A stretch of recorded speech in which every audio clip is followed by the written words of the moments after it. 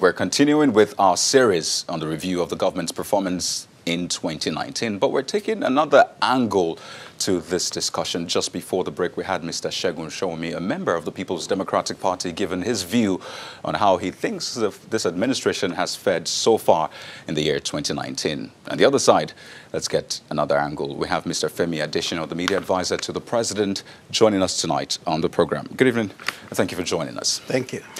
I know you were listening to Mr. Showomi and some of the issues he raised. He was quite critical, and that's putting it mildly, about this administration so far. Let me just first get your response to some of the issues he raised. We talked about anti-corruption. He also brought up issues of the economy and some other issues. So let me get your response. How do you respond to some of the issues raised? I had him playing to the gallery, and I would rather not respond to all the things he said because they are neither here nor there. I also saw you trying to caution him in his wild statements and allegations. So I'd rather that we just go ahead. Are you dismissing some of the statements he made? Because completely. Some Nigerians might think he's made valid points. Completely. I'm dismissing everything he said. So he brought up the issue, for example, of the GDP growth, saying, I mean, it cannot be counted as a win for this administration. You are trying to bring what he said back through another door. I don't want to respond to him. Let's talk about what we need to talk about. Well, I won't respond to Segun Showomi. And you said he is spokesman of Atiku campaign team or something.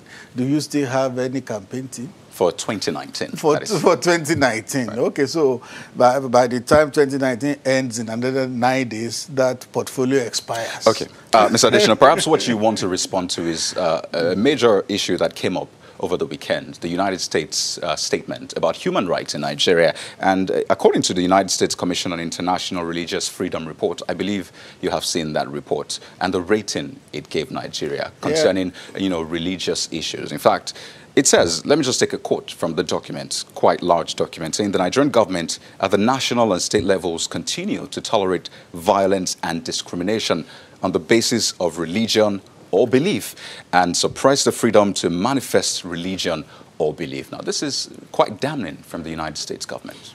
An opinion, which is yours. We may not necessarily think so. Alhaji Mohammed, the Minister of Information, has responded to that, and I think his response suffices. Or what I'll just add is that the United States itself has enough to chew, solving its own problems. Not to talk of poke-nosing into that of another country. No man, no country, nobody has appointed them the policeman of the world.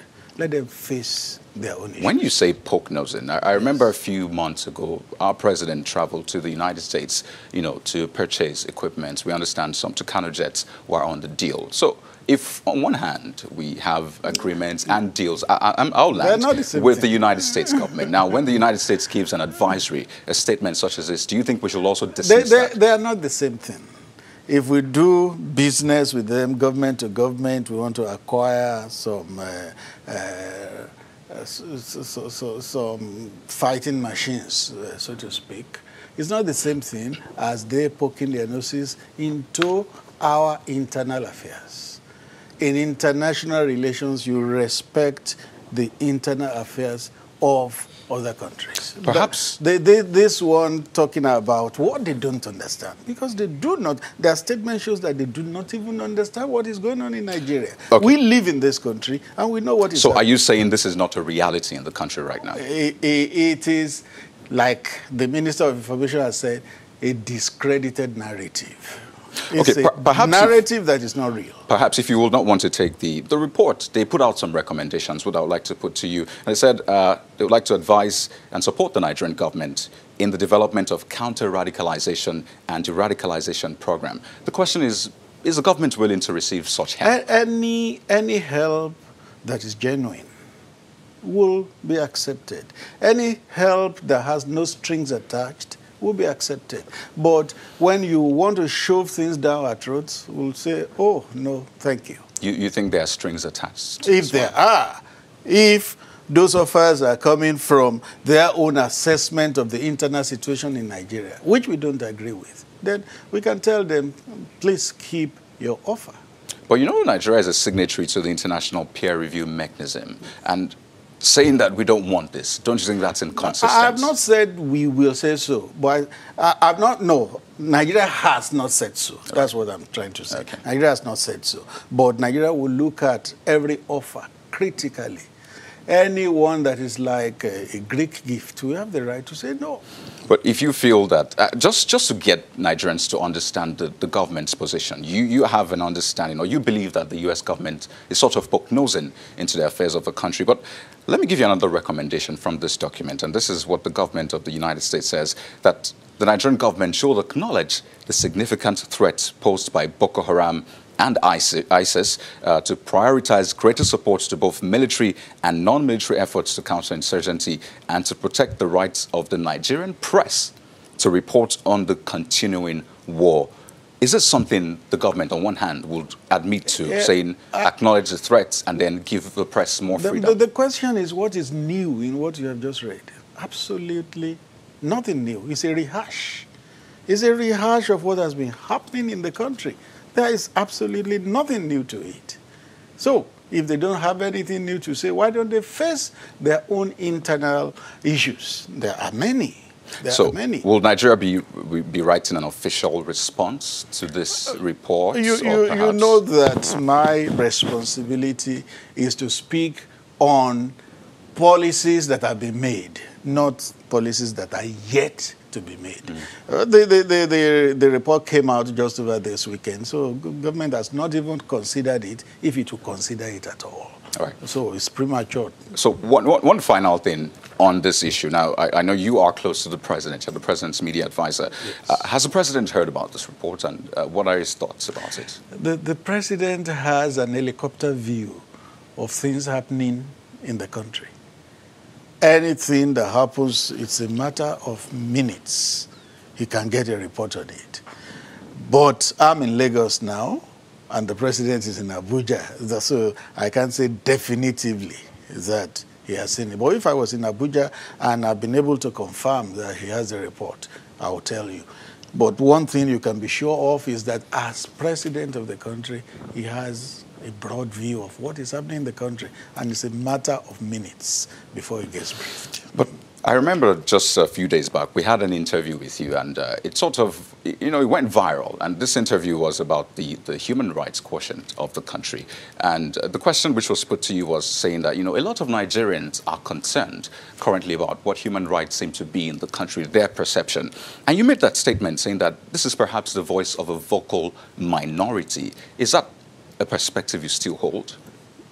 Till tomorrow, till next week, till next year, I hold it. So why? Do you have statistics to back that? Do you have data to know that, okay, there are 200 million people in Nigeria and just about 1,000 or 100,000 people? One of them just left your studio, and you heard how he was yapping and playing to the gallery. He's a vocal minority. So, Mr. Adesina, if we were to go by the laws of statistics, there are three of us, right? Yes. You, myself, and Mr. Shomi. Yes. If Mr. Shomi is one of three, that's 30%. That's surely not, that's not a minority. No. When you are talking of 200 In fact, yes. It's just two of you. I'm out of this. Yes. And that's 50%. Yes. Let's just say. No. I won't agree with your summation. Okay, so I think you should give me a counter submission. You are in a country of 200 million, precisely 198 million. The last statistics we got, 198 million people. Now, 1, 2, 3 people. Each time they say they are violating human rights in Nigeria, you ask them, who are the objects of this violation? They mentioned 1, 2, 3, and it ends there. 3 people out of 198 million.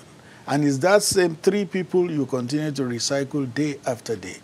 And we have said when things that look like human rights are on collision course with national security must always predominate, because national security affects 198 million. So what happens to the rule of law then? The rule of law is well and alive, sacrosanct. But when national security is at stake, it must predominate over certain other considerations. All right, Mr. Adesina, I know this is an ongoing conversation, but yes. let's talk about other issues of state of the nation. And this one is perhaps very important to Nigerians. The promise of lifting 100 million people out of poverty over the next 10 years. Just before the president's first tenure, the plan was create 3 million jobs. That's about a million job per year, and some other promises that have been made. But one particular one that has been of concern to a lot of Nigerians is a social investment program. So what is the state of SIPs right now? It's moving forward. SIP started, and there are many variants under it. You have the school feeding program, you have the conditional cash transfer, you have the GEEP, you have about 4 or 5 things under SIP. We're making progress. Are you encountering any difficulty, obstacle in the SIPs? I won't be able to talk conclusively on that, because you know that there was a transition recently. The SIP used to be under the office of the Vice President, and then is now been moved to the new Ministry of Humanitarian Affairs. So I think that there will be some settling down process going on. But I don't think there's any major problem with the SIP. Okay, so just to give us a sense, because Nigerians want to know, like, how long will this process take before it probably restarts or kickstarts again? The same people that were running the SIP under the Vice President's office still run it under the Ministry of Humanitarian Affairs. Mrs. Miriam Uwais is a special advisor to the President on SIP. She's still there. So I don't think there is any major dislocation. You know, the reason I ask about the SIPs is this is vital to the promise of lifting Nigerians out of poverty from the 10,000 nairas that are given for market money and other intervention programs. If you check the poverty clock, it says about 91 million Nigerians are in extreme poverty. On one hand, when you see figures like that, how do you respond? I'm just curious. What goes through your mind? That is why government exists, to make sure that there is a change. The poverty clock has been ticking since when? Since as far back as we had Nigeria. And it is increasing. And it keeps ticking. And that is why you have government. Government is there to ensure that the spectacle changes. You know, what I said earlier is the poverty clock keeps ticking, it keeps increasing. I believe you're trying to say government is there to reverse that trend. But from what we have seen so far, it keeps increasing. It is not magic. It's not magic. It's not something you snap the finger and it gets reversed. It's something that is going to be cumulative. You have talked about SIP now. You have many things under it, like I said earlier. All of them will accumulate after some time and make a dent on the poverty situation. And going forward, it may then begin to reduce. Let's add the 23.1% unemployment rate also, because these are figures people see. Nigerians see on a daily basis. They see the poverty clock, they see the unemployment figures and other figures, and they wonder, how did we get to this point? So how are we trying to reverse that trend? We're still expecting, by the way, we're still expecting latest data, sorry about that, from the NBS. But what are we doing to reverse that trend? Recall the 2015 election when APC came to power. That unemployment rate was one of the things they used to campaign. That shows you that even in 2015, it was well and alive. And since then, the party has been working to reverse the situation. So it's not as if poverty just came suddenly on the country. It had always been there. So 2 questions before we close. Yes. On one hand, there's next year. There's a whole year ahead of us. And there's also that plan, 100 million people out of poverty. Do you think we're still on course to achieve that on one hand? And what are the plans for next year? I think we are just even beginning. The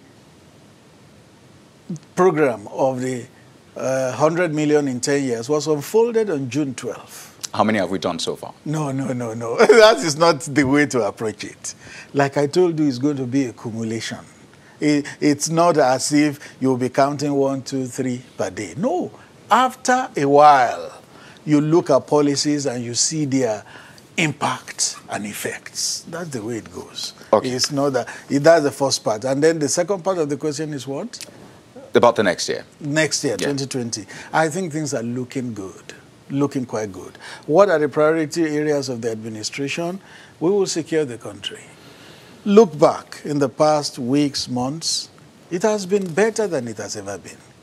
And then another promise is that we will revive the economy. Look at the indices. Things are looking up. Right. Some people, if you have a glass with water in it, and it's halfway filled. I know where you're going. Yeah, some people see it as half full, some see it as half empty. Okay, well, it depends on how people see it. But I'd like to thank you so much, Mr. Femi Adesina. Thank you so much for sharing your thoughts with us on the program. He is the media advisor to the president. Thank you for your time on the program. Thank you.